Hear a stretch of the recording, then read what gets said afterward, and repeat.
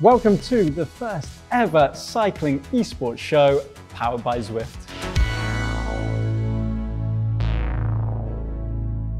Yes, that's right. Ollie and I will be taking you deep into the world of esports racing.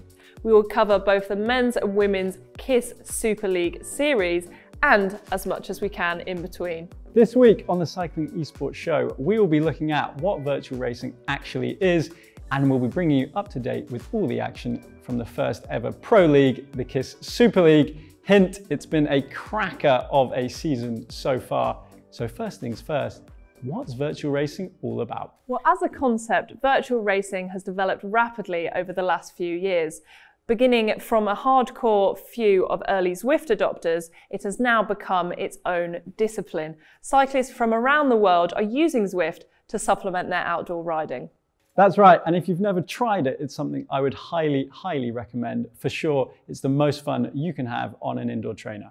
Virtual racing has grown at such a rate that it now has its own dedicated series called the KISS Super League. Taking place on indoor cycling platform Zwift, pro teams now have the opportunity to compete against each other virtually.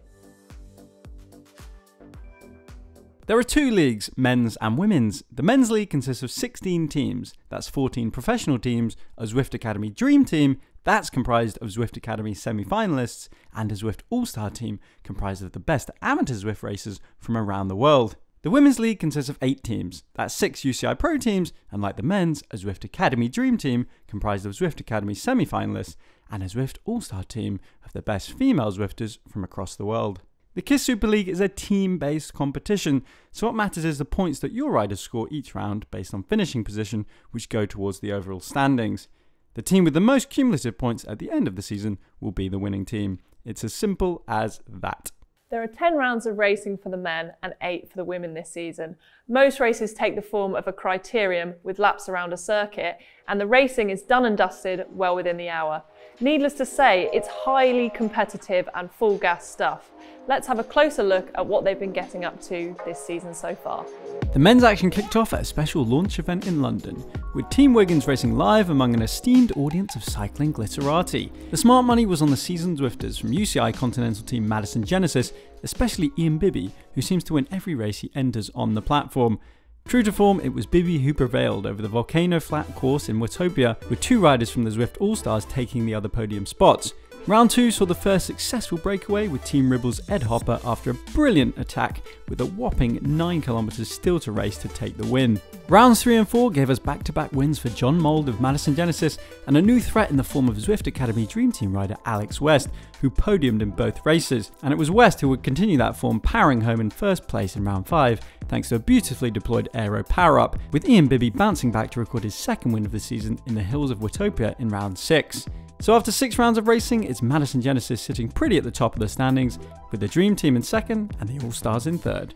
The Women's League got underway live from Canyon's HQ in Germany, with the superfast Watopia flat course awaiting the riders. Again, it was the riders from the Zwift Academy Dream Team and the Zwift All-Stars who were catching the eye.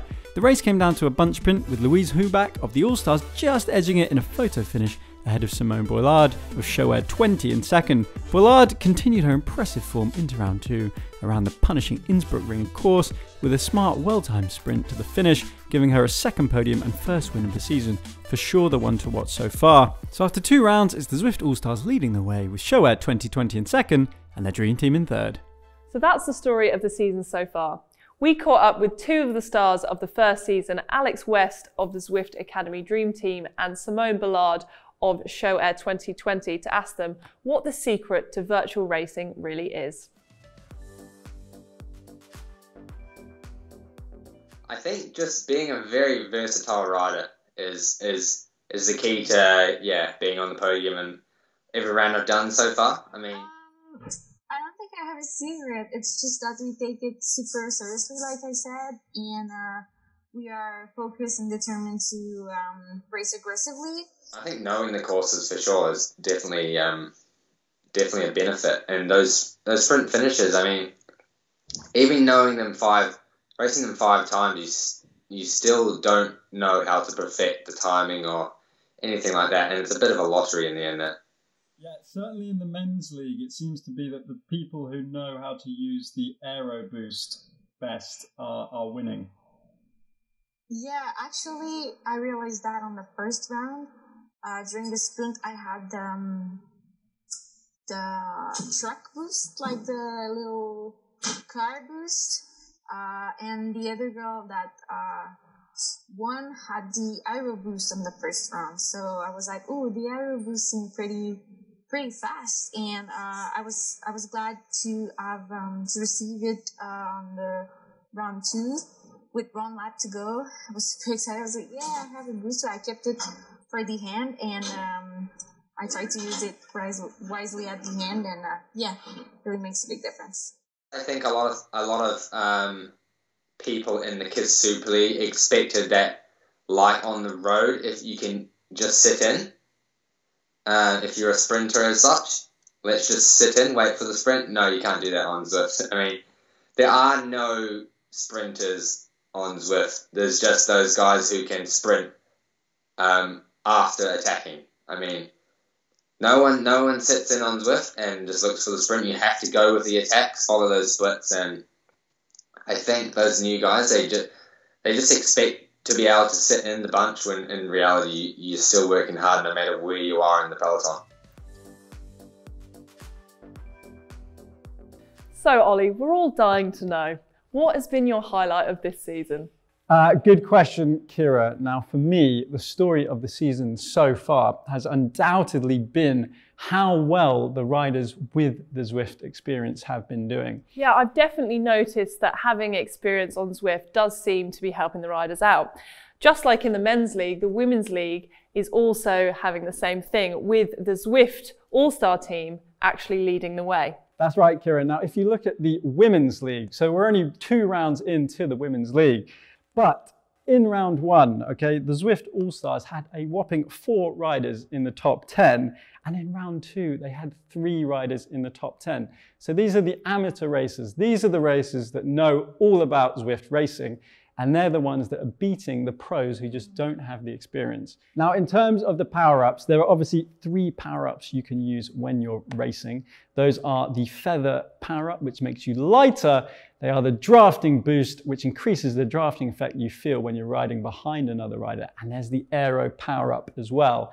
And it certainly seems that far and far away, the aero power-up is the most coveted so far. If you deploy it at exactly the right moment, can help you cross the line in first place. For example, we've seen a lot of the riders using this in their finishing sprint. For example, Alex West was telling us that the best time to deploy it is about 500 meters from the finish line. So for him, he reckons that he should be using it around 500 meters still to race. Now, for most people, that's very early, right? And you think, maybe I'll hold it in reserve just a couple 100 meters further. But no, according to Alex West, he's the expert, get it out early. And one of the things that you will notice if you look through the results on Zwift is that it's often not the rider who's put out the highest average power that will win the race. If you look at the watts per kilo figures at the end of each race, often you'll have riders who have done much less on a watts per kilo basis that will be finishing higher than those riders who have a higher average power. The reason for that is because these riders are the ones who are drafting more effectively. They know the course more effectively, so they know when to put out more power and when to hold back a bit. And also, critically, they know how to use their power-ups. Which, in some ways, actually emulates real racing, because if you know the course better and you are more aware of saving energy, then actually you can have a better race. So I think that it's quite interesting that it's very similar. Exactly, and I think, you know, we've got 5 more rounds of racing on the men's side, and we've got 6 or 7 more rounds on the women's side. So there should be a lot more fun to be had in this first season, and we're really looking forward to seeing how it goes. Next week, the Men's League heads to New York City to take on the mighty Metropolitan Circuit, a testing 20-kilometre loop through Central Park. The women will also be battling it out through Central Park as they take on the Gotham Grind Reverse. Join us same time, same place next week. Bye! Yeah.